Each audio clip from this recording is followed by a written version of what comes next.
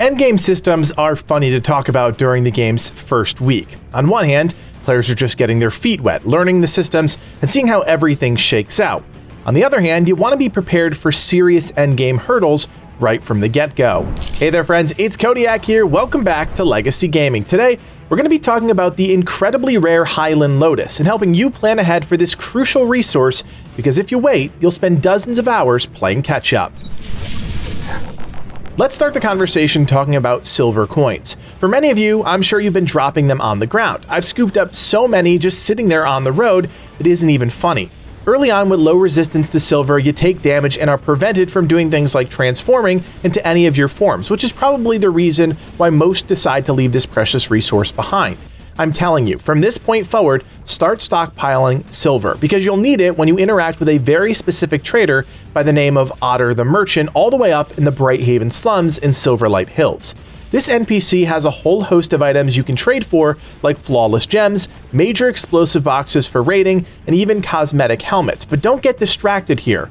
What we're really after are the Highland Lotus seeds. Each one cost a hefty 200 silver, but let me assure you, it is well worth every single coin, because the more you have, the more you can plant back at your castle, creating a seemingly infinite supply. This also brings me to a parallel point. If you don't have some sort of garden running within your castle grounds, you definitely should be, as it provides you with not only a regenerative supply of potion materials, but a few of the plants such as the Highland Lotus and Ghost Shrooms are essential in refining materials to endgame levels. You can see the snazzy little garden Livid set up to keep harvest organized, but it doesn't need to be this complex. You just want something keeping you supplied and a safe place to put these Highland Lotus seeds as you get them. Now let's talk about a few key things before actually getting to the Brighthaven slums.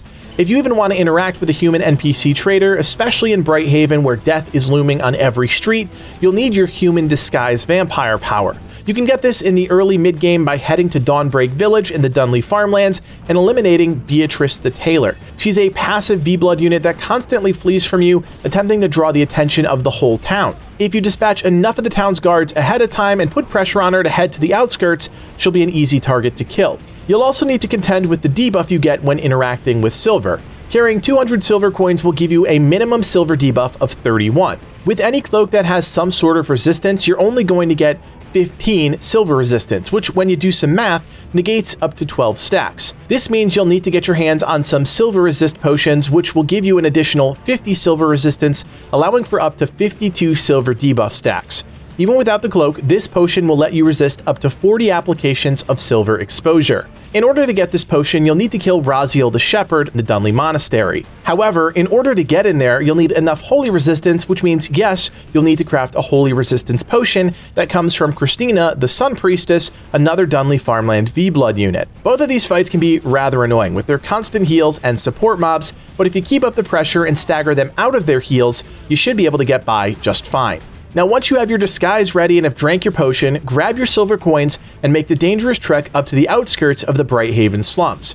Make sure your blood is full, as human form will consume blood rather quickly. Don your disguise and make your way into the slums. Just watch out for any units that look blatantly holy, such as the menacing paladins, lightweavers, and clerics. These can instantly spot you as a vampire and alert all the units to take you down. So yeah, this game basically has a stealth mission baked into it. Work your way through the main city gate, down the main alleyway, and hang a left at the gallows. Pass by the iron cage in between two buildings before you arrive at Otter's shop. Inside, you can make your purchases of the precious seeds and promptly get the hell out of this death trap. Back at the base, plant your Highland Lotus seeds, wait for them to grow, harvest them, and reap the rewards for your toils. Now these don't give a lot of flowers, so make sure you're utilizing both a vegetation-based weapon like the slashers or sword, as well as a solid worker buff for that extra 30% yield.